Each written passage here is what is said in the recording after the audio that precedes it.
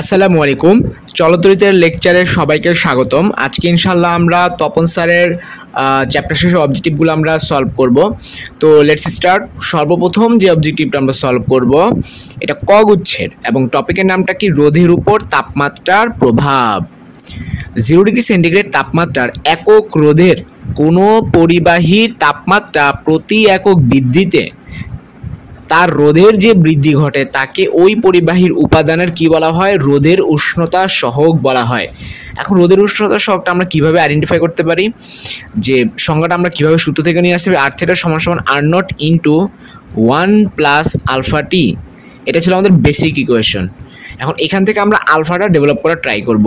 তাহলে আর থিটা সমান সমান are not plus are not alpha টি, বা আর alpha T is equal to R theta minus are not, বা আমরা যদি আলফাটাই বের করতে যাই তাহলে কি হবে, আর theta minus are not divided by আর টি। এখন এখানে কিন্তু এটাই বলা হয়েছে যে একক রোধের কোনো পরিবাহী তাপমাত্রা এক বৃদ্ধিতে, ঠিক আছে, তাপমাত্রা এক বৃদ্ধি করতে, তার মানে এই যে টি এর মানটা হবে গিয়ে এক বৃদ্ধিতে তার রোধের যে বৃদ্ধি ঘটে। দেখো এই যে এইটা হইতেছে রোধের বৃদ্ধি, এই রোধের বৃদ্ধির কথা বলতেছে, আর একক রোধের কথা বলতেছে, তার মানে এই রোধের মানও এক। আমরা জানি যে কোনো সূত্রের সংজ্ঞাটা নিয়ে আসা হয় সূত্র থেকে, যে সূত্রের হরগুলোকে আমরা 1 বানায়া বলি যে লবের যে মান সেটাই হচ্ছে এটা সংজ্ঞা। সো আমরা আরামসে বলে ফেলতে পারি আমরা কিন্তু আলফা সংজ্ঞাটাই পেয়েছি। 2 নাম্বার অবজেক্টিভ, নিচের চিত্রে প্রদর্শিত বর্তনী কেবলমাত্র রোধের পরিবর্তন করে, তার মানে তুমি শুধু আর চেঞ্জ করবা, আর কিছুই চেঞ্জ করবা না। চেঞ্জ করে তুমি তাপের কিরকম পরিবর্তন পাবে, তার মানে এইচ এর একটা পরিবর্তন চাইছি। তো এইচ আছে এবং আর আছে, কোন সূত্র? তো আমরা জানি এইচ সমান সমান আই স্কোয়ার আর টি, এটা একবার বেসিক ইকুয়েশন ছিল। এখন এই ইকুয়েশন থেকে আমরা কি লিখতে পারি, এইচ প্রপোর্শনাল টু আর।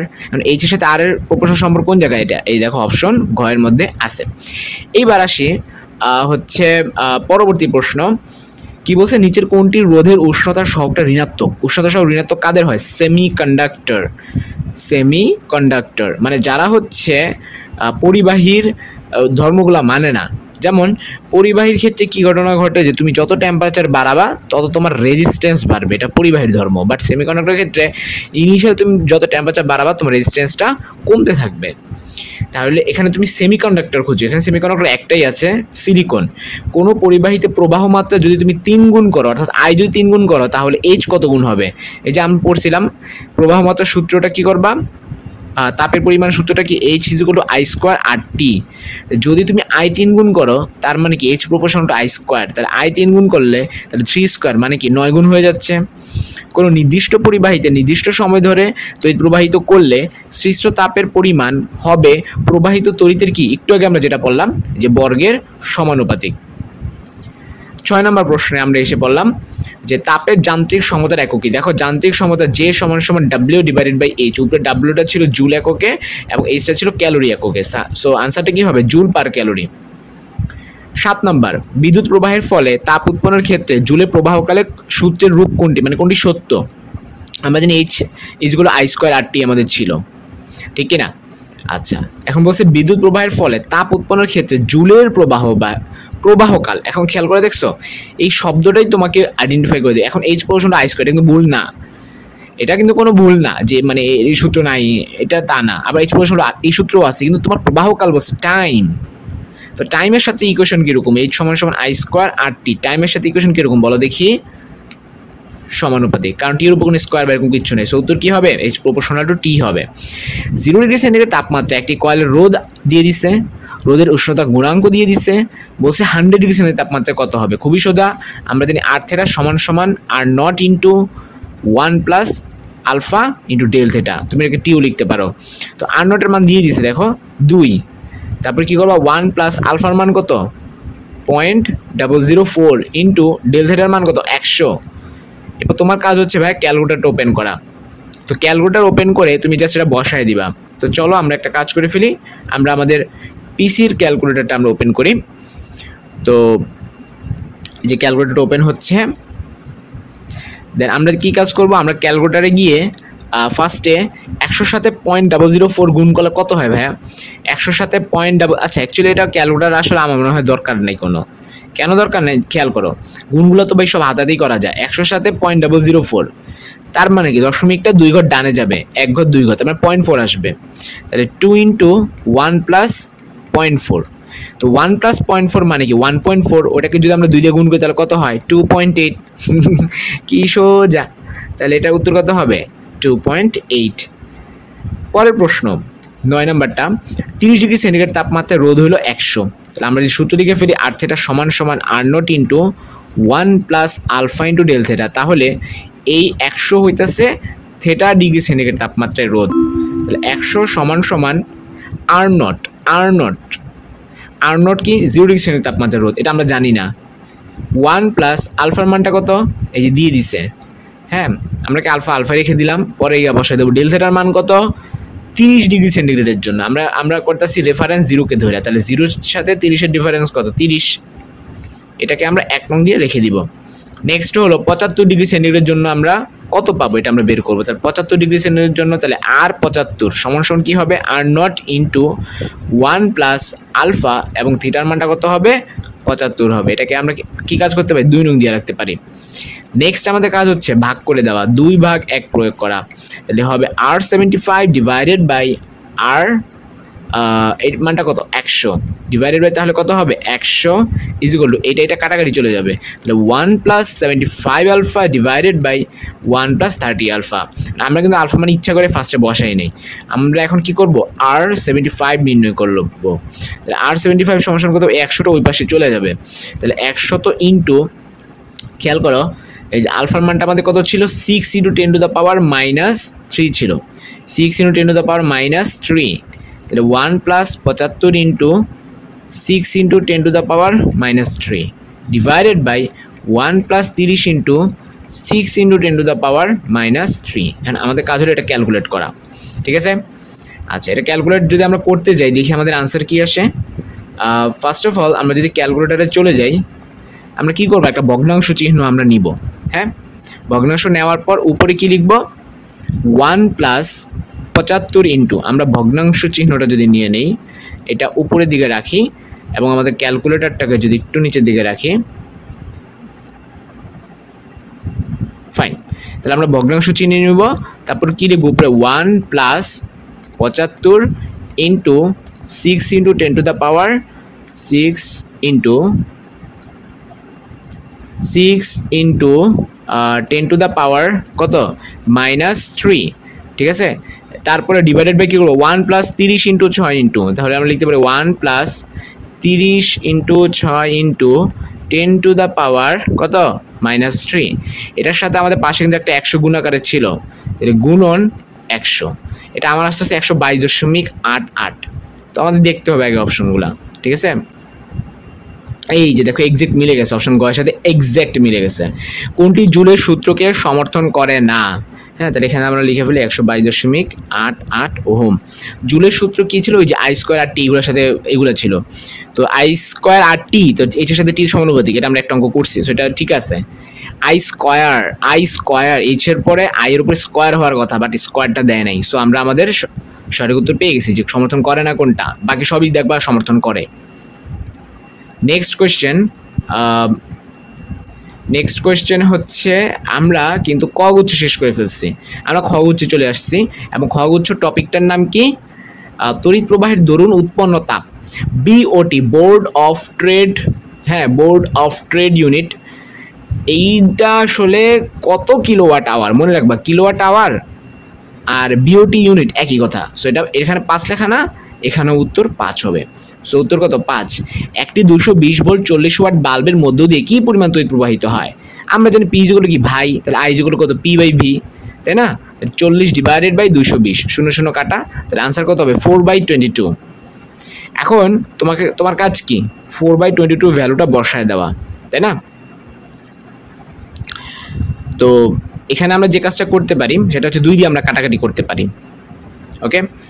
তো 2 দিয়ে যদি আমরা কাটাকাটি করি, এইখানে কত থাকতেছে, আমরা 5 দিয়ে কাটাকাটি করতে পারি, আমরা 4 দিয়ে আমরা কাটাকাটি করতে পারি। 4 দিয়ে কাটাকাটি করলে এখানে 1 হয়, আর এখানে 4 দিয়ে কাটাকাটি করলে 4 × 5 = 20, তো হ্যাঁ তাইলে আমাদের 5 পয়েন্ট সামথিং থেকে যায়, 5 পয়েন্ট কত হয় বলো দেখি, 5.5 হয়। আচ্ছা, এখন 1 ডিভাইডেড বাই 5.5 এই মানটা অ্যাকচুয়ালি কত? 1 ডিভাইডেড বাই 5.5 এই মানটা অ্যাকচুয়ালি কত? এখন 0.5 যদি আমরা বাদ দিয়ে দিই, 1 ডিভাইডেড বাই 5 থাকে, 1 ডিভাইডেড 5 এর মান কত? 0.2। এখন 0.2 এর নিকটতম আমাদের আনসার হবে, এক্সাক্ট 0.2 আনসার হবে না, 0.2 এর নিকটতম। এখন 0.2 এর নিকটতম কেউ নাই, কারণ 0.5 এটা আরো বড় ভ্যালু, ঠিক আছে? সো আমরা জাস্ট 5.5 এর 0.5টা যদি আমরা বাদ দিয়ে হিসাব করি তাহলে 0.2 আসে। সো অপশন ক হবে কি আমাদের সঠিক উত্তর, ঠিক আছে? আচ্ছা, ভি বিভব পার্থক্য বিশিষ্ট কোনো পরিবাহীর বিভব টি সময় ধরে কিউ পরিমাণ আধান পরিবাহিত হলে তড়িৎ ক্ষমতা নিচের কোনটি? মানে টি এর জন্য আমরা নিয়ে আসব। হ্যাঁ, তো পি এর ফর্মুলাগুলো আমরা লিখি, P equal to V square. P equal to কি ছিল এখানে, কি বলছে? টি সময় ধরে, টি সময় ধরে, মানে আমাদের টাইম শুদ্ধ লিখতে হবে যে পি এর যে আমরা ফর্মুলা জানি ভি স্কোয়ার বাই আর, ওইখানে একটা টি লাগাই দিব আমরা, ঠিক আছে? মানে অ্যাকচুয়ালি ক্ষমতার মধ্যে তো আমরা তো জানি ডাব্লিউ ইকুয়াল টু পিটি, তাই না? হ্যাঁ, তাহলে পি ইকুয়াল টু কত? W by T. তো এরকম টি আকারে আমাদেরকে বসাইতে বলছে। এখন টি আকারে যদি বসাই ভাই, ডাব্লিউর মধ্যেও তো একটা টি থাকে, তো টি কাটাকাটি চলে যাবে গা, তাই না? তো আমরা চলো করি। হ্যাঁ, আমরা জানি P equal to V square by আর।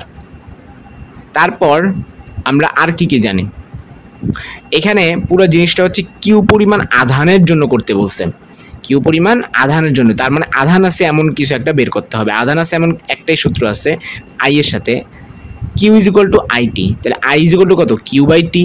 তার মানে এই সূত্রটা বসাইতে হবে কোনো একটা জায়গায়। কোন জায়গায় বসাবো? যেখানে ভি থাকবে, হ্যাঁ, এবং যেখানে আই থাকবে। তো ভি আছে এবং আই আছে, এরকম সূত্র তো একটাই, পি ইজ ইকুয়াল টু ভাই, পি ইকুয়াল টু ভাই। তাহলে ভি কে ভি এর মতো রেখে দাও, আই কে লিখবা হচ্ছে কিউ ডিভাইডেড বাই টি। তাহলে আনসার কত দাঁড়াচ্ছে? V Q divided by T. এটা অপশন ঘ এর সাথে পুরো মিলে যাচ্ছে।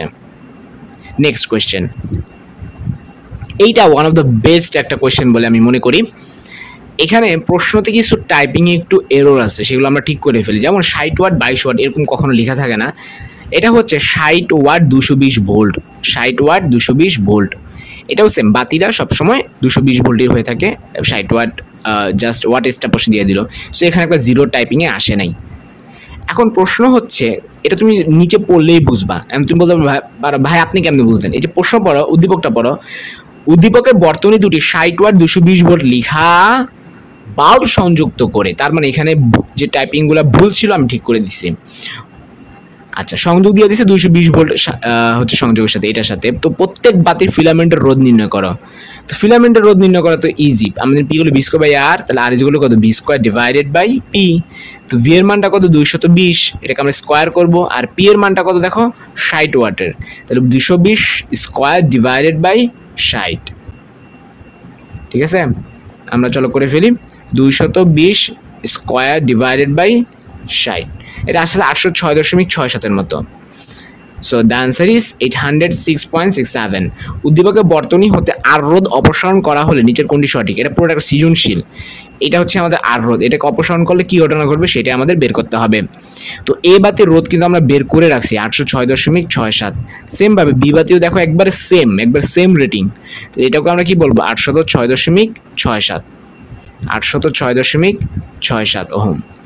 এখন যদি আমরা ফিলামেন্টের রোধ আর নির্ণয় করতে যাই, হ্যাঁ, প্রত্যেক বাতি এখানে যদি আমরা এখন আর যদি অপসারণ করতে যাই, তখন আমাদের দেখতে হবে অপসারণের আগে আমাদের হচ্ছে এ বাতির পি এর মান কত, বি বাতির পি এর মান কত। তারপর আমরা ওটা অপসারণ করে ফেলবো। অপসারণ করার পরে আমরা দেখব যে এ বাতির পি এর মান কত, বি বাতির পি এর মান কত। সো আমরা 4টা আনসার বের করতে হবে। ক্লিয়ার? তো এখন আমরা যে কাজটা করব, আমরা আলাদা একটা স্লাইড ওপেন করে সেটা আমরা বোঝার ট্রাই করবো। তো ফার্স্টে আমরা করব হলো, এটা কিন্তু পুরোটা রিটেনের মতো, অনেক সময় লাগবে, আমি আগে বলে দিলাম। তো আমি চেষ্টা করবো তোমাদেরকে যত শর্টকাটে বোঝানো যায়। এই সকল প্রশ্ন উত্তর করবা সবার লাস্টে, হ্যাঁ, যাতে তুমি ভালো অ্যামাউন্ট অফ একটা টাইম পেতে পারো। তো আমরা কোথায় ছিলাম? আমরা ছিলাম হচ্ছে যে 403 ওহম একটা বাতি আর বাকি 806.67। তাহলে এইখানে একটা বাতি আছে, এটা রোধ হলো 806.67। তারপরে হচ্ছে এইখানে একটা রোধ হবে, এই রোধটাও হবে 806.67। তারপর আরেকটা রোধ দিয়ে দিছে, এই রোধের মানটা হচ্ছে 403 ওহম। এই রোধের মানটা হচ্ছে 403 ওহম। তো এইটাই হচ্ছে আমাদের সে কাঙ্ক্ষিত আর, এটাকে আমাদের কি করতে হবে, সরাই ফেলতে হবে। এটা একবার সরাই আমরা করব, একবার রেখে করব। তো 220 ভোল্টের সাথে কানেক্টেড, তাহলে 220 ভোল্ট ধরে নিলাম এটার সাথে যদি কানেক্ট হয়, এখন আমাদেরকে কি করতে হবে যে আর সরানোর পূর্বে মানে কি আর কে রেখে, আর সরানোর পূর্বে মানে কি আর কে রেখে, তো আর কে রেখে আমরা কি করব, আমরা হচ্ছে পি নির্ণয় করার ট্রাই করব। ঠিক আছে, তো কিভাবে পি নির্ণয় করব, কার মধ্যে দিয়ে পি নির্ণয় করব, এটা হচ্ছে এ বাতি, এটার মধ্যে দিয়েও পি নির্ণয় করব, এটা হচ্ছে বি বাতি, এটার মধ্যে দিয়েও পি নির্ণয় করব। তাহলে আমাদের কাজ কি, পি নির্ণয় করতে গেলে আগে কারেন্ট লাগে, আই লাগে। তো পি অফ এ এটা যদি আমরা নির্ণয় করতে যাই, P equal to I square আর, এটা আমরা সবাই জানি। তাহলে আর অফ এখানে এ হবে, আই অফ এখানে এ হবে। তো আই অফ এ এখানের মধ্যে কি পরিমাণ কারেন্ট গেছে আমরা কিভাবে নির্ণয় করব, আমরা জানি I is equal to b divided by আর। হ্যাঁ, তাহলে আমরা আলাদাভাবে বের করে নিই, I is equal to b divided by আর। এই আরটা কি হবে, আর ইকুইভ্যালেন্ট হবে, পুরো ফুল সার্কিটের রেজিস্ট্যান্স হবে। তার মানে 220 ডিভাইডেড বাই আর ইকুইভ্যালেন্টের মান কি হবে, এই দুইটাকে প্যারালাল করব আমরা। 806.67 এর সাথে আমরা 403 প্যারালাল করব। তো চলো ক্যালকুলেটরে ডিরেক্ট প্যারালাল করে ফেলি। 806.67 এবং 403 প্যারালালের ফর্মুলা কি, উপরে হয় গুণফল এবং নিচে হয় যোগফল, যোগ 403। উপরে আমাদের কি করতে হবে, উপরে আমাদের গুণফল করতে হবে, নিচে আমাদের যোগফল করতে হবে। 806.67 যোগ 403, এটা আমার আসতে আছে 268.74। হ্যাঁ, তাহলে আর ইকুইভ্যালেন্টের মান আসবে 268.74। এটা যদি আমরা এখানে বসিয়ে দিই 220 ডিভাইডেড বাই, তাইলে এটা হচ্ছে কি আমাদের কিসের মান, এই দুটো প্যারালাল কইরা এটা বের হইছে। ঠিক আছে, তাইলে প্যারালাল করার পর যা বের হইছে এটাকে তো আবার এটার সাথে সিরিজ করা লাগবে। তাহলে আমরা জিনিসটা যদি আর পি নাম দিই, এখানে আর সিরিজ করা লাগবে এইটার সাথে, 806.67 সাথে, 806.67 সাথে আমাদের সিরিজ করা লাগবে। তাহলে কি হবে, হচ্ছে গিয়ে আমাদের যে আনসারটা ছিল ওটার সাথে 806.67 আমরা যোগ করে দিব, তাহলে 268.74 সাথে। হ্যাঁ, তাহলে আনসার যোগ 806.67, 806.67, এটা আমার কত আসছে, 1075.4 আসতেছে। তাহলে এটা আমরা লিখে ফেলবো 1075.4। হ্যাঁ, এটা আমাদের টোটাল আর ইকুইভ্যালেন্ট 1075.4। তাহলে 220 ডিভাইডেড বাই যদি আমরা আনসার দিয়ে দিই, হ্যাঁ, তাইলে আমরা যদি 220 ডিভাইডেড বাই আনসার দিই, তাহলে কত আসতেছে, 0.2045 আসতেছে, 0.2045 এত অ্যাম্পিয়ার আমরা পাচ্ছি। এখন এই কারেন্টটা কিসের জন্য, এর বাতির জন্য, তাহলে আমরা আই এ নাম দিতে পারি। এবং এটা কোন অবস্থায়, এটা হচ্ছে আমরা আর রোধকে রেখে, ঠিক আছে, আর রোধকে রেখে, তাহলে আমরা একটা ছোট্ট কমা দিয়ে আর লিখতে পারি। তাহলে আই এ আর মানে কি, এ বাতির কারেন্ট আর রোধকে রেখে। আচ্ছা, এবার আমরা যে কাজটা করব, এই ভ্যালুটাই আমরা এখানটাতে বসাই দিব, তাহলে 0.2045 এটা স্কোয়ার হবে, আর আর অফ এর মানটা কত, 806.67। তাহলে এটার ফলে আমাদের কি হয়ে যাবে, এ পি বাতিটার আমাদের পাওয়ারটা বের হয়ে যাবে। তো আমরা ক্যালকুলেটর চলে যাই, এই যে এটা তো আমাদের আনসারের মধ্যে সেভ আছে, রাইট। তাহলে আমরা কি করব, আনসার স্কোয়ার দিব, ইনটু দিব, তারপরে হলো 806.67 আমরা গুণ দিয়ে দিব, 806.67 আমরা দিয়ে দিই, তাহলে 33.75 আসতেছে আমার, 33.75। এখন এটা কিসের ক্ষেত্রে, এটা হচ্ছে গিয়ে আমাদের এ বাতির ক্ষমতা, কখন, আর রোধকে রেখে। আচ্ছা, তো আর রোধকে রেখে আমরা পেয়ে গেলাম 33.75। এবার হইতেছে আর রোধকে যদি আমরা সরাই ফেলি কি ঘটনা ঘটবে, আর রোধকে সরাই ফেললে হবে কি, আমাদের তখন রোধ থাকবে মাত্র দুইটা, 806.67 আর এটাও থাকবে 806.67, তখন এটা বাদ। ঠিক আছে, এবার আমরা একটা কাজ করব, আর রোধকে সরিয়ে,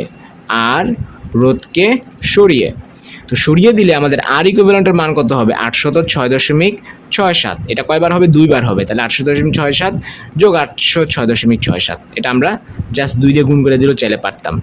806.67 গুণন 2, তাহলে এটা আসবে গিয়ে 1613.34, 1613.34। এখন যেহেতু আমরা আই বের করবো, আই যেগুলো কি ছিল B divided by R equivalent, তাহলে নিচে হবে 1613.34 আর উপর হবে আমাদের ভি এর মানটা কত 220 ভোল্ট, তাহলে উপরে 220 নিচে 1613.8, ঠিক আছে।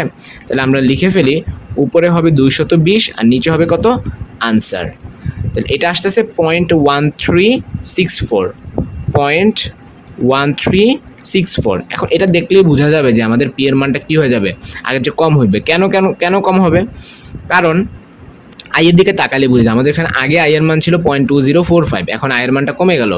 সো বোঝা যাচ্ছে আই এর মান যদি কমে যায় সো অবশ্যই পি এর মানও কমে যাবে।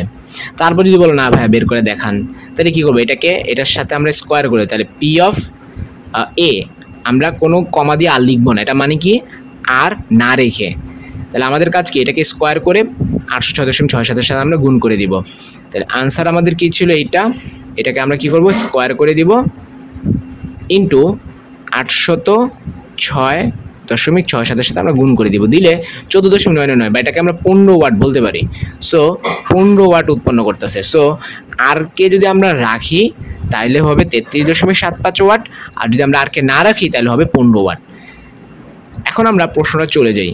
প্রশ্নটাতে কি বলছে যে উদ্দীপকের বর্তনী আর রোধকে অপসারণ করলে নিচের কোনটি সঠিক। তো আমরা এটা দেখলাম যে এ বাতির উজ্জ্বলতা কি ঘটনা ঘটলো, দেখো তো কমে গেছে না, আগে ছিল 33.75, তুমি যখন এটা কি আর রেখে আর তুমি যখন আর কে সরাই দিচ্ছ তখন এটা 15, সো উজ্জ্বলতা কমে যাবে, এ বাতির উজ্জ্বলতা কমে যাবে। এখন কমবে কোন জায়গায় আছে, অপশন কতে বাদ, অপশন কতে কি বলছে উভয় বাতির উজ্জ্বলতা বাড়বে, বাদ উভয় বাতির কমবে, এটাও হইতে পারে, অপশন খ হইতে পারে, অপশন ঘ হইতে পারে। তার জন্য তোমার কি করা লাগবে, বি বাতিটাও সেম প্রসেসে চেক করা লাগবে। এখন প্রথম কথা হচ্ছে ভাই এটা রিটেন হলে একটা কথা ছিল যে হ্যাঁ আপনার পুরো প্রসেসটা ফলো করতাম, কিন্তু অবজেক্টিভের ক্ষেত্রে যদি একটা প্রশ্নের পিছনে তুমি 10 মিনিট লাগাই ফেলোছো তোমার পরীক্ষায় আর ভালো রেজাল্ট করা লাগবে না। তো এখানে একটু চালাকি করতে হবে। চালাকিটা কি, যে আমি বাকি অংশটাও চালিয়ে তোমাদেরকে অঙ্ক করে দেখা দিতে পারি, বাট লাভ কী হবে আমাকে বলো, এটা তো রিটেন না। হ্যাঁ, বাকি অংশটা একবারে সেমভাবে তোমরা চাইলে অঙ্কটা করে নিতে পারো। তাহলে যে কাজটা করতে হবে সেটা হলো যে একটু চালাকি। আমরা যেহেতু এই দুইটার মধ্যে এইটা এবং এইটার মধ্যে আমরা একটা রোধ সরাই ফেলতেছি, তাহলে আমরা বলতে পারি যে এই দুইটার এখন রোধের মানটা বেশি। কেন? আগে আমরা জানি দুইটা যদি রোধ প্যারালালি থাকে তাহলে তাদের তুল্য রোধটা কি হয়ে যায়, আগের চেয়ে আরও কমে যায়।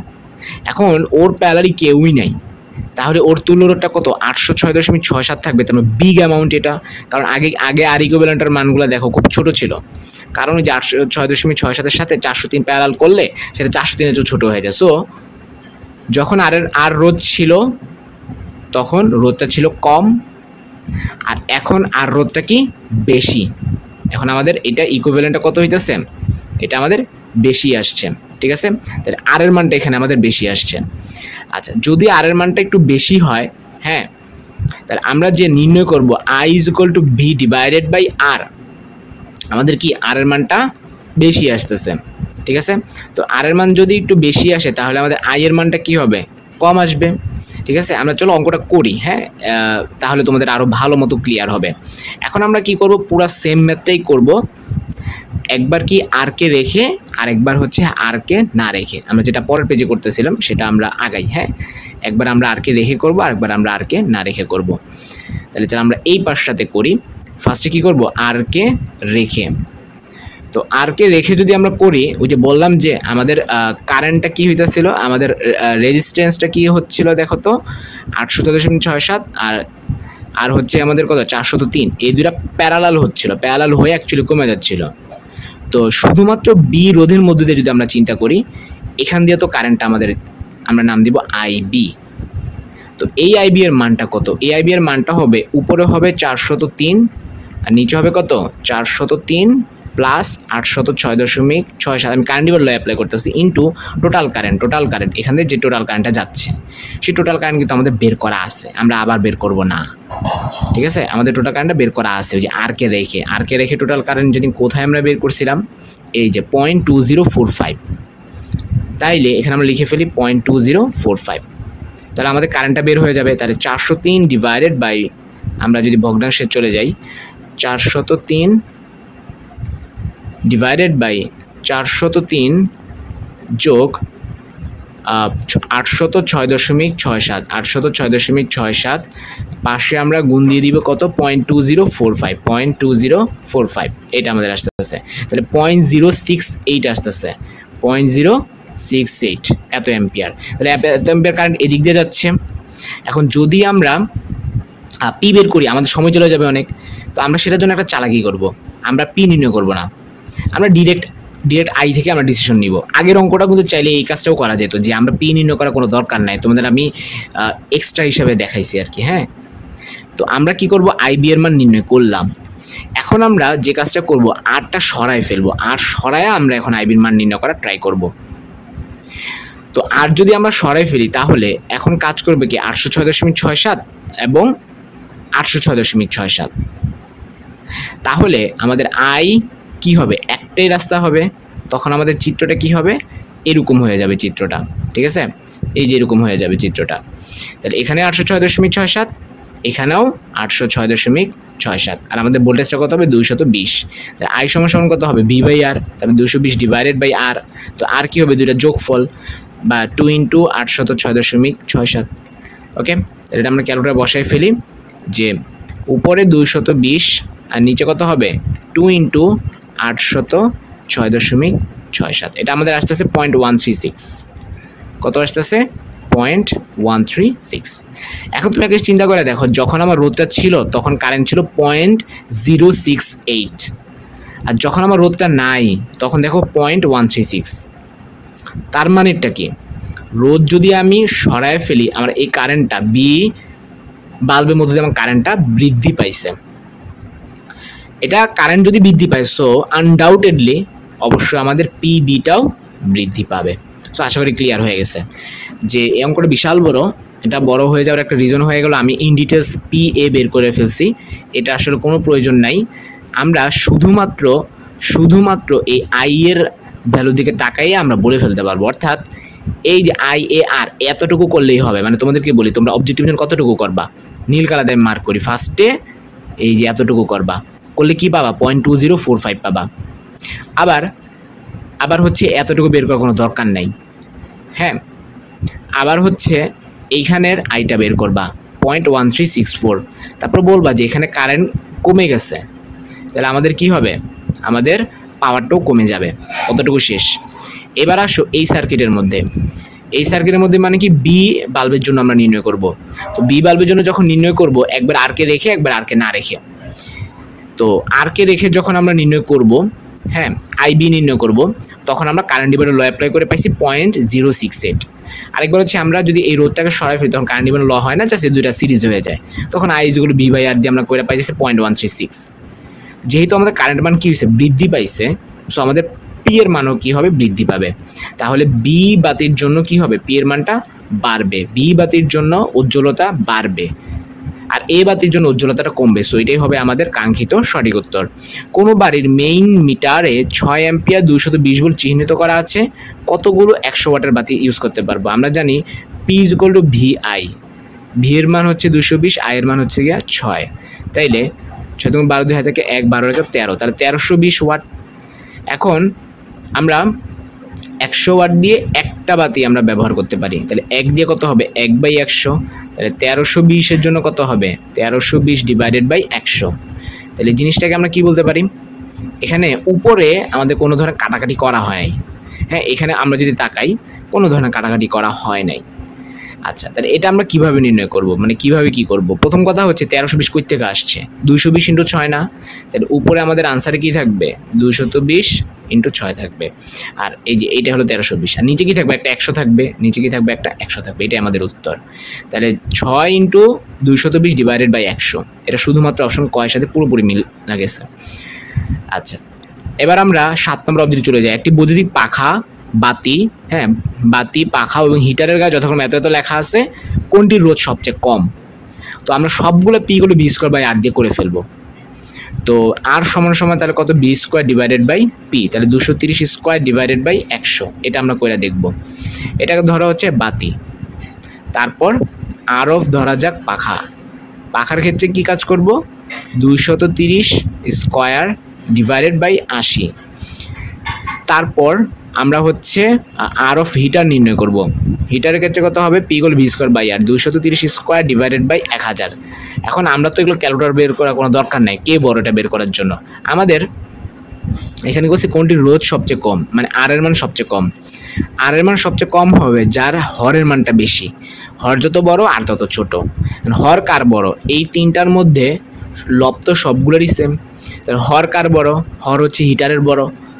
তাহলে হর যদি যেহেতু হিটারের বড়, সো আর এর মান কি হবে, হিটারের ছোট। আমাদের এটাই চাইছে যে কোনটির সবচেয়ে ছোট, সো উত্তর কি হবে, হিটার হবে। আচ্ছা, নেক্সট কোয়েশ্চেন, একটি রোধ কুণ্ডলীকে তরলে নিমজ্জিত করে এর ভিতর দিয়ে 1 এম্পিয়ার তড়িৎ প্রবাহ 1 মিনিট চালনা করলে 240 গ্রাম তরলের তাপমাত্রা 50 ডিগ্রি সেন্টিগ্রেড বৃদ্ধি পায়। রোধ কুণ্ডলীর দুই প্রান্তের বিভব পার্থক্য কত? তো এইখানে প্রথমত হচ্ছে আমরা আই এর মান যদি লিখি, আই সমান সমান 1 এম্পিয়ার, টি সমান সমান হবে 1 মিনিট বা 60 সেকেন্ড, এম সমান সমান 240 গ্রাম বা 0.24 কেজি। তাপমাত্রা বৃদ্ধি পাইছে কত, 50 ডিগ্রি সেন্টিগ্রেড বা ডেল থিটা সমান সমান 50। তারপরে আমাদের আপেক্ষিক তাপ এস দিয়ে দিছে হচ্ছে 1680 এবং 25% আমাদের অপচয় হয়েছে, তার মানে ইউজ হবে কতটুকু বা কাজে লাগবে 75%। তো ডাটাগুলো দেখলে বোঝা যায় এটা তাপগতিবিদের সাথে মিক্সড ম্যাথ।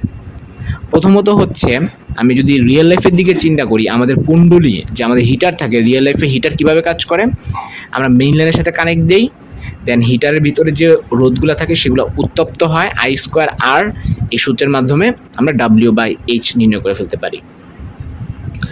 তো এখানে কি কি দিছে, এখানে হচ্ছে তোমার আই আছে এবং হচ্ছে ভি বের করতে বলছে, তাহলে এইচ এর কোন সূত্রে আই আছে, ভিও আছে, ভিআইটি এই সূত্রটায়। এই হিটটা পুরোপুরি কাজে লাগবে না, 75% কাজে লাগবে, এর জন্য একটা 75% দিয়ে দিবা। এটা হিটের সূত্রের সাথে দিয়ে দিবা, এটা ভুলে আবার এমএস ডেল থিটার মধ্যে দিও না। এটা অনেকে বুঝে না কার সাথে পার্সেন্টেজটা গুণ করতে হবে। এটা গুণ করতে হবে যে কে কনভার্ট হইতেছে হিটটা, হ্যাঁ যে হিটটা আমাদের তৈরি হয়েছিল সেই হিটটা এমএস ডেল থিটাতে কনভার্ট আমরা করবো আর কি, ঠিক আছে। মানে রোদ থেকে আমাদের একটা হিট প্রডিউস হয়েছে, সেই হিটটা হইতেছে ভিআইটি থেকে আসছে, সেটার 75%। এটা কিসের সমান হবে, এমএস ডেল থিটার সমান হবে। তাহলে আমরা যদি এখন ভি বের করতে যাই তাহলে কি হবে, MS del theta divided by 75% into IT. তোমরা এখানে সব ডাটা আমি লিখে দিছি, এটা ক্যালকুলেটরে বসালে উত্তরটা বের হবে 448। একটি 1200 ওয়াট হিটারকে 120 ভোল্ট লাইনে 1 ঘন্টার জন্য সংযুক্ত করলে ওই হিটারে কি পরিমাণ বিদ্যুৎ প্রবাহ হবে? আমরা জানি পি যেগুলো ভি হয়, তাহলে আই যেগুলো কত, পি ডিভাইডেড বাই ভি, তাহলে আনসারটা কত আসতেছে 10 এম্পিয়ার। একটি ইলেকট্রিক মোটরের ক্ষমতা 1/8 এইচপি, তার মানে পি সমান সমান 1/8 ইন্টু 746 ওয়াট। এখন এটিকে 220 ভোল্ট লাইনের সাথে, অর্থাৎ বি এর মান যদি 220 হয় তাহলে আমাদেরকে আই এর মান চাইছে। তো পি যেগুলো ভি হয়, তাহলে আই যেগুলো কত, পি ডিভাইডেড বাই ভি, তাহলে পি ডিভাইডেড বাই ভি। এখন যেখানে আসছে কৃষি বিশ্ববিদ্যালয়, ক্যালকুলেটর অ্যালাউড না, সো তোমাকে এটা মুখোমুখি করতে হবে, হাতে কলমে করতে হবে। তো প্রথম কথা হচ্ছে 746 লিখবা, তারপর 8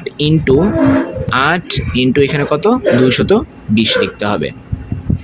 তারপর আমরা যে কাজটা করব, আমরা হচ্ছে ক্যালকুলেটটা করব 8-এর সাথে 220। এটা কীভাবে করতে, 8 × 16 6 থেকে 1, 16 এর কত 17, তার মানে 1760 থাকতেছে, আর উপরে 746 থাকতেছে। এখন আমরা একটু চোখের আন্দাজ করব। আমরা জানি 7 × 14। তো এখানে প্রথম কাজ কি, প্রথম কাজ হচ্ছে 746, এটাকে আমরা মনে মনে 750 বলতে পারি, তাই না? আর এটাকেও মনে মনে প্রায় 1500-র কাছাকাছি লেখা যায়। যদি আমরা কাটাকাটি করি, হাফের কাছাকাছি মানে 0.5-এর নিকটতম একটা উত্তর বের হবে। এখন 0.5-এর নিকটতম কে আছে, একটাই আছে 0.424, ওগুলো যথেষ্ট দূরে, সো এটাই উত্তর। 11 নম্বর প্রশ্ন, সহজে পানি গরম করতে হলে কি করতে হবে? আমরা জানি H সমান I স্কয়ার আর টি। আমরা কিছুক্ষণ আগেই বলছিলাম যে তোমার আর এর মান যত বাড়বে তোমার হিটের মানও কি তত বাড়বে। ঠিক আছে, এখন কোশ্চেন হইতাছে যে আমাদের প্রশ্নে কি বলছে? প্রশ্ন বলছে বেশি বিদ্যুৎ কম রোধ। তো বেশি বিদ্যুৎ কম রোধ মানে কি? যে তোমার আয়ের মানটা বড় আর এর মানটা ছোট, এরকম হইলে নাকি ভালো? এরকম হলে তো ভালো না। কেন ভালো না? তোমার একদিক দিয়ে বাড়তেছে, একদিক দিয়ে কমতেছে। ঠিক আছে, তাহলে আলটিমেটলি তো হইলো না, তোমাকে এইচ এর মান ম্যাক্সিমাম করতে হবে। তার জন্য আইও বাড়াইতে হবে, আরও বাড়াইতে হবে। তুমি ধরো আই যদি দ্বিগুণ করো তাইলে আই স্কোয়ার করে 4 গুণ হয়ে যাচ্ছে, আর যদি দ্বিগুণ করো তাহলে আরও দ্বিগুণ, তাহলে 4 গুণ দ্বিগুণ 8 গুণ হয়ে যাবে। কিন্তু ধরা যাক আই দ্বিগুণ করলা, আর কে অর্ধেক করলা, দ্বিগুণ করে যে 4 গুণ হইলো, আর যে আবার অর্ধেক হয়ে গেল, তাহলে 4কে অর্ধেক করলে আলটিমেটলি 2 গুণ হয়। এটা তো ম্যাক্সিমাম হলো না। তাহলে আমরা কি বলবো? আমাদের কারেন্টও বেশি হইতে হবে, এই যে বেশি বিদ্যুৎ বেশি রোধক, আমাদের রেজিস্ট্যান্সের মানও বড় হইতে হবে। 12 নম্বর প্রশ্ন, 60 ওয়াট 220 ভোল্ট এবং 60 ওয়াট 100 ভোল্ট লেখা দুটি রোধের অনুপাত কত? R1 সমান আমরা কি জানি? P গুলো B স্কয়ার বাই R গুলো B square by P, 220 square divided by 60। আর এখানে কত হবে? 100 স্কয়ার ডিভাইডেড বাই 60। এখন অনুপাত যদি করি তাহলে 220 square divided by 60 into 60 divided by 100 square, কাটাকাটি করলে তাহলে আমাদের থাকতেছে 220 ডিভাইডেড বাই 100 এর হোল স্কয়ার। তো যেহেতু এটা বোর্ডে আসা একটা প্রশ্ন, so we can use calculator. আর যদি বলো না ভাই আমি ক্যালকুলেটার ইউজ করবো না, ক্যালকুলেটার ছাড়াও করা যাবে। 220কে আমরা একটা কাজ করতে পারি, আমরা এখানে মনে মনে এটাকে 0 ধরতে পারি, 200 ধরতে পারি। তাহলে 200 মানে নিকটতম আনসার, কি এর চেয়ে নিকটতম আনসার তুমি না তো পাবা না। তাহলে 0 2 যদি আমরা কেটে দিই তাহলে 2:1, তাহলে 2:1কে আমরা কি করবো? স্কোয়ার করব। স্কোয়ার করলে কত হয়? 4:1 হয়। সো এটা নিকটতম আনসার, এটা এক্সাক্ট আনসার না। এখানে যদি 200 তো এখানে যদি অনুপাত করে যে যদি 200 হইতো তাহলে এক্সাক্ট আনসার হইতো 4:1। একটি বৈদ্যুতিক হিটার 220 ভোল্ট সরবরাহ লাইন থেকে 1 অ্যাম্পিয়ার তড়িৎ প্রবাহ গ্রহণ করে। হিটারটি 400 ঘন্টা ব্যবহৃত হলে কত কিলোওয়াট আওয়ার ব্যয় হবে?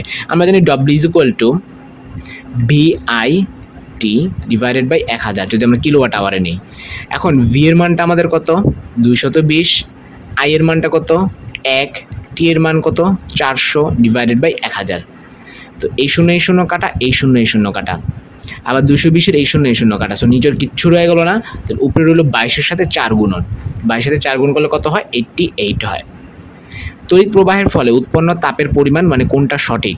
তো আমরা জানি যে ক্যালোরি, এই দেখো এটা ক্যালোরিতে লেখা রাখছে, সো সবকটা জুল থেকে ক্যালোরি কনভার্ট করছে। জুল থেকে ক্যালোরির মান কত? 0.24, এর জন্য সবগুলোর সামনে 0.24 হয়েছে।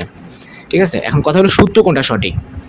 H সমান B স্কয়ার আই না, এইচ যে সূত্রটা ছিল I স্কয়ার R ছিল, অথবা VIT ছিল, কোনো স্কয়ার ছিল না, এটা ভুল। আবার H সমান I আর T, এমন কোনো সূত্রই নাই, I স্কয়ার আর T আছে, এটাও ভুল। H সমান B square T by R, এটা সঠিক, এরকম সূত্র আছে। কোনো নিরাপত্তা ফিউজ এর গায়ে 5 অ্যাম্পিয়ার ফিউজ লিখার মানেটা কি? যে কোনো বর্তনীতে যুক্ত থাকলে 5 অ্যাম্পিয়ার মতো তড়িৎ প্রবাহ সহ্য করতে পারে, সত্য। 5 অ্যাম্পিয়ারের বেশি হয়ে গেলে সেটা সংযোগ বিচ্ছিন্ন করে দেওয়া, সত্য। আর ফিউজটি নাকি সমান্তরালে যুক্ত থাকে, মিথ্যা, এটা সিরিজে যুক্ত থাকে। তাহলে উত্তর হবে 1 ও 2। কিলোওয়াট ঘন্টা মানে কি? 3.6 × 10⁶ জুল, এটা আমরা মুখস্থ পারি সেই ছোটকাল থেকে।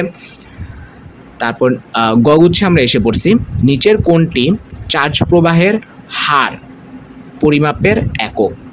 আমাদের যে চার্জ প্রবাহের হার আছে সেটা পরিমাপের একক। তো চার্জ প্রবাহকে আমরা কিউ, চার্জকে আমরা কিউ বলে থাকি, হারকে আমরা টি দিয়ে বলে থাকি। তাইলে আমরা কি জানি? কিউ = IT বা I হল Q/T। তো সারে Q/T এর পরিচয় চাইছে, তো Q/T এর পরিচয় মানেই তো I এর পরিচয়, এবং I এর এককটা হচ্ছে অ্যাম্পিয়ার। প্রবাহ ঘনত্ব মানে কি? যে উপরে হবে গিয়ে কারেন্ট, নিচে হবে গিয়ে তার প্রতি ক্ষেত্রফল। তো আনসারটা কি হবে? হচ্ছে ampere per metre square. So answer হবে অপশন গ। কোনো বাল্বের ফিলামেন্টের রোধ হচ্ছে 50 ওহম এবং এর দুই প্রান্তে বিভব পার্থক্য 250 ভোল্ট, এর মধ্যে কি পরিমাণ তড়িৎ প্রবাহ হবে? আমরা জানি বিজুল আই আর, তাহলে আইগুলো কত? V/R, তাহলে 250 ডিভাইডেড বাই 50 করলে 5 হয়, সো উত্তরটা হবে 5 অ্যাম্পিয়ার। বৃত্তাকার প্রস্থচ্ছেদের কোনো পরিবাহের ব্যাসার্ধ অধিক হলে রোধ কত গুণ হবে? আমরা জানি যে R = ρl divided by A, আবার A সমান পাই R স্কোয়ার। এখন আর যদি অর্ধেক হয়ে যায়, আর যদি অর্ধেক হয় তাহলে বসায় দাও 1 ডিভাইডেড বাই হাফ স্কোয়ার, তাহলে এটা উল্টা গেলে কত হবে, 4 গুণ হয়ে যাচ্ছে। সো ইন দ্যাট কেস তোমার রোধটা কত গুণ হয়ে যাবে, যে রোধটা তোমার 4 গুণ হয়ে যাবে। সো এটা উত্তরটা কত হবে, 4 গুণ হবে। রোধ কোন বিষয়ের উপর নির্ভর করে না, রোধ খেয়াল করে যে এল এর উপর নির্ভর করতেছে, ক্ষেত্রফলের উপর নির্ভর করতেছে, রো মানে কি উপাদানের উপর নির্ভর করতেছে, বাট তড়িৎ প্রবাহের উপর নির্ভর করতেছে না। যারা এখানে অবজেকশন দিবা যে ভাই ভি ইকুয়াল টু আই আর, তাদের উদ্দেশ্যে বলি যে ভি ইকুয়াল টু আই আর, এখানে আর কিন্তু অ্যাকচুয়ালি কারোর উপর ডিপেন্ডেন্ট না, আই এর উপর ডিপেন্ডেন্ট না, বি এর উপর ডিপেন্ডেন্ট না। মানে ধর একটা সার্কিট আছে, এটা হচ্ছে কি আমি বাজার থেকে কিনে নিয়ে আসলাম 5 কিলো ওহম। এখন এই সার্কিটে যদি তুমি আয়ের মানে 12 একবার কমাও, তো ওই রোধটা কি 5 কিলো ওহম থেকে 10 কিলো ওহম 100 কিলো ওহম হয়ে যাবে না, ও কিন্তু ওর ভ্যালু কখনোই চেঞ্জ করবে না, ওর ভ্যালু ফিক্স থেকে যাবে। তারপরের প্রশ্ন, কোনো পরিবাহী রোধ কিভাবে বাড়াইতে পারি? তাপমাত্রা বাড়াইলে আমরা জানি রোধ বাড়ে, তাহলে আর ইকুয়াল রোয়েল বাই এ, এল এর মান বাড়লেও রোধ বাড়ে। আর এ তো নিচে ব্যস্তানুপাতিক সম্পর্ক, সো ব্যস্তানুপাতিক সম্পর্ক হলে বৃদ্ধি পেলে তো বাড়বে না, হ্রাস পেলে বাড়বে। সো 3 নম্বরটা মিথ্যা, উত্তর হবে 1 ও 2। নির্দিষ্ট বিভব পার্থক্যযুক্ত কোনো পরিবাহী তারকে টেনে দ্বিগুণ করলে, এল এর মান দ্বিগুণ করলে আমরা জানি দৈর্ঘ্য বাড়লে প্রস্থচ্ছেদ কমবে, এর মান কমবে। সো এটা কি প্রস্থচ্ছেদ, এটা মিথ্যা। আচ্ছা, এল যেহেতু বাড়ছে, এল বাড়লে কি হয়, আরও বাড়ে। আর যদি বাড়ে তাহলে আই এর মান কমবে। সো 2 সত্য। আই এর মান কমলে এইচ এর মানও কমবে, এটাও সত্য। So answer is 2 and 3। কোনো তারের আপেক্ষিক রোধ নির্ভর করে, রো কার উপর নির্ভর করে, রো নির্ভর করে শুধুমাত্র টেম্পারেচার এবং উপাদানের উপর, এটা মাথায় রাখবা, টেম্পারেচারের উপর এবং উপাদানের উপর, এটার উপর দৈর্ঘ্য উপর ডিপেন্ড করে না। একটি তারে রোধ দিয়ে দিচ্ছে 2 ওহম, এই তারটির উপাদানকে ঠিক রেখে তুমি দৈর্ঘ্য দ্বিগুণ করতে চাও, রোধ কত পাবা? তো বেসিক ফর্মুলা হচ্ছে তুমি যখন এলকে দ্বিগুণ করবা তখন ক্ষেত্রফল অর্ধেক হয়ে যাবে।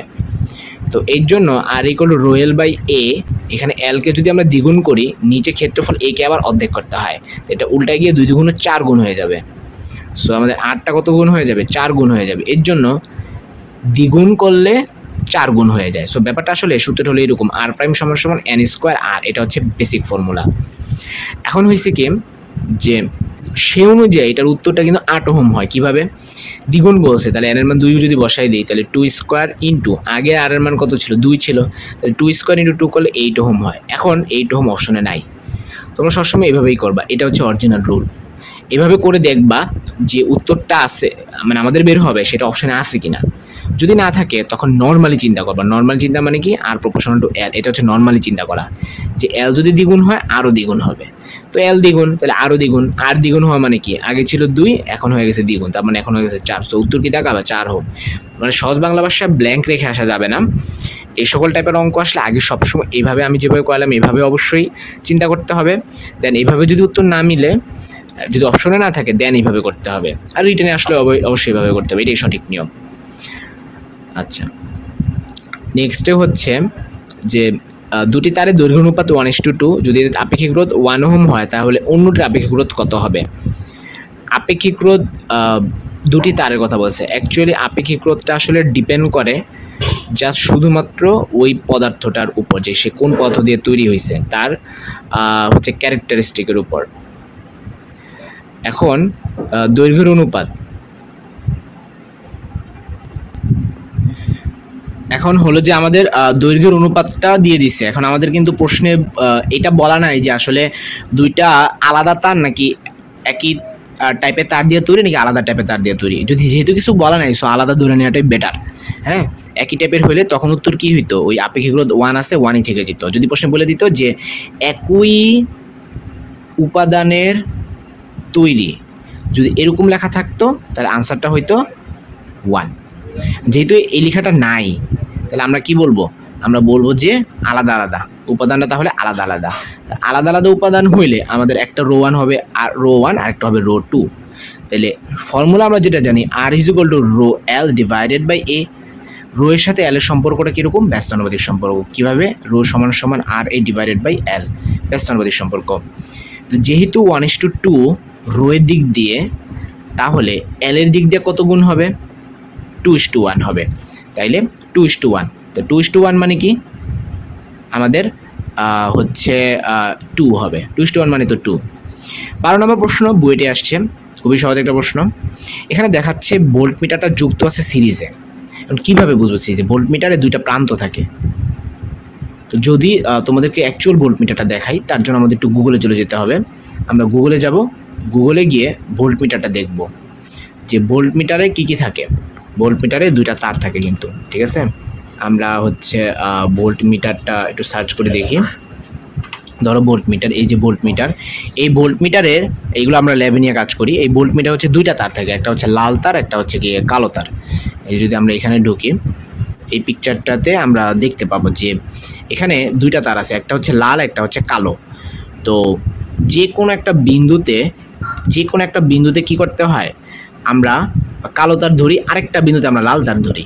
হ্যাঁ, এই যে যদি আমি তোমাদেরকে, এই যে দেখো এটার মধ্যে এই যে প্লাস লেখা, আমরা ধরা যাক এটা একটা তার বা যে একটা রোধের আমরা অ্যাক্রসে কী করবো, একটা প্রান্তে প্লাস ধরবো, আরেকটা প্রান্তে মাইনাস ধরবো।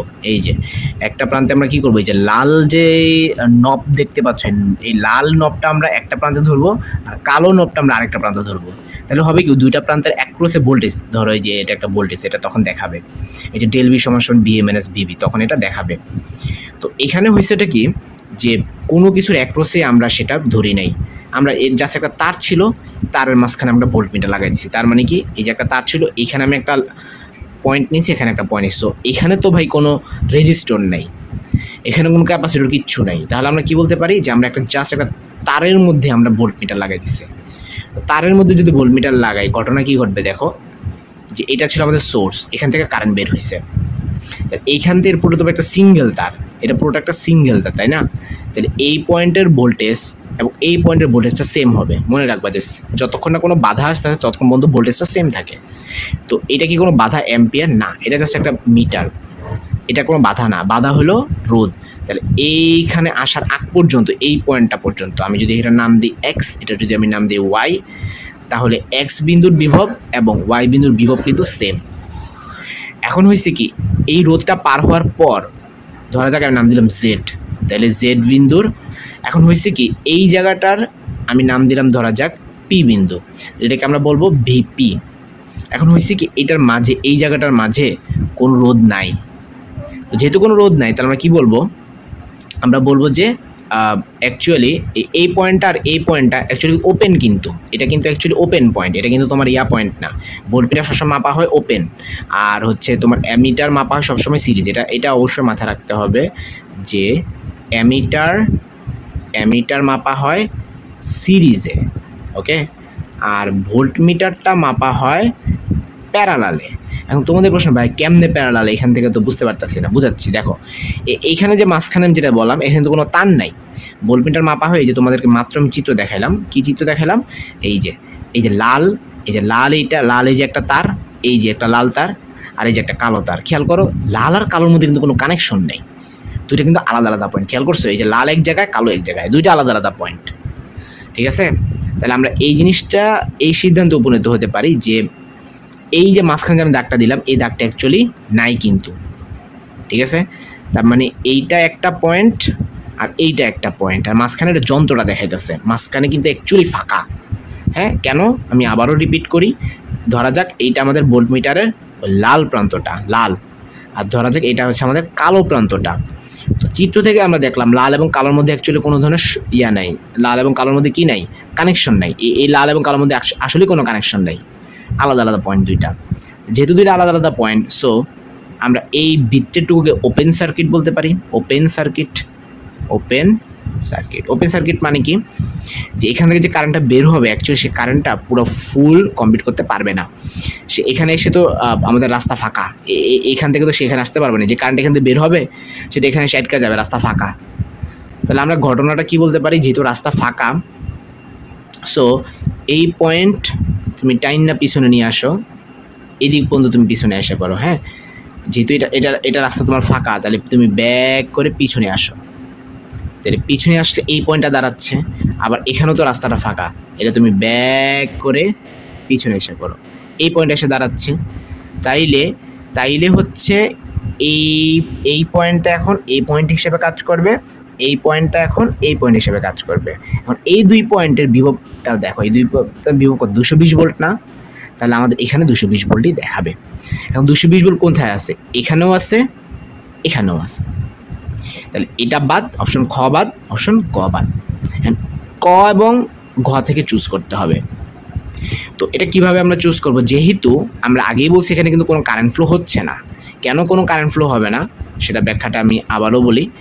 কারণ হলো একটা ভোল্ট মিটার মাঝখানে লাগাই দিছে, এবং ভোল্ট মিটার সবসময় ওপেন সার্কিট হয়। এই যে মাঝখানে একটা ভোল্ট মিটার যে লাগাই দিছে, এই ভোল্ট মিটার একটা ওপেন সার্কিট। ভোল্ট মিটারকে সবসময় প্যারালালে যুক্ত করতে হয়। যে ধরো তোমার একটা রোধ আছে, তুমি প্যারালালে ভোল্ট মিটার যুক্ত করবা। যদি যুক্ত না করো, যদি প্যারালাল যুক্ত যদি না করো, তাহলে হবে কি, তোমার সার্কিটটা ওপেন সার্কিট হয়ে যাবে।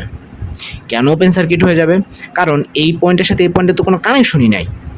তো তুমি যদি এরকম করে একটা কানেকশন দাও যেখানে একটা তারের মধ্যে জাস্ট একটা ভোল্টমিটার লাগাই দিলা, তখন ঘটনা কি হবে, ওই পুরো তারের মধ্যে কোনো কারেন্ট ফ্লো আর হবে না। হ্যাঁ, এখান থেকে যে কারেন্টটা বের হয়েছিল ওই কারেন্টটা এভাবে যাবে, অ্যামিটারটা পার হয়ে যায়, কারণ অ্যামিটার শর্টে থাকে, অ্যামিটার সবসময় শর্ট সার্কিট থাকে। তো এখানে আসার পর এখানে এসে সে কারেন্টটা এদিকে আসতে পারবে না। কারেন্টটা তখন কি এই পয়েন্ট থেকে এই পয়েন্টে আসতে পারবে না, কারণ ভোল্টমিটার ইন্টারনালি ওপেন সার্কিট থাকে। এখন তোমাদের প্রশ্ন, তাহলে ভাইয়া যদি ওপেন সার্কিট থাকে তাহলে আমরা ভোল্টমিটার কেমনে ইউজ করি? যে বললাম না, ধরো এখানে একটা রোধ আছে, এইখানে হচ্ছে আমাদের ভোল্টমিটার ইউজ করি, তাহলে তো কোনো সমস্যা নেই, তখন তো এদিক দিয়ে কারেন্ট যাইতে পারে। বাট অ্যাকচুয়ালি আমাদের এই প্রবলেমের মধ্যে এখান দিয়ে তো আসলে কোনো কারেন্ট যাচ্ছে না। এই যে কোনো রোধ আলাদাভাবে নাই, এখানে তো কোনো রোধ আলাদাভাবে এই জায়গাটা নাই। দ্যাটস ওয়াই আমাদের এখানে সার্কিটটা কি হয়ে যাবে, সার্কিটটা হচ্ছে আমাদের কারেন্ট ফ্লো হবে না, এখান থেকে কোনো কারেন্ট ফ্লো হবে না।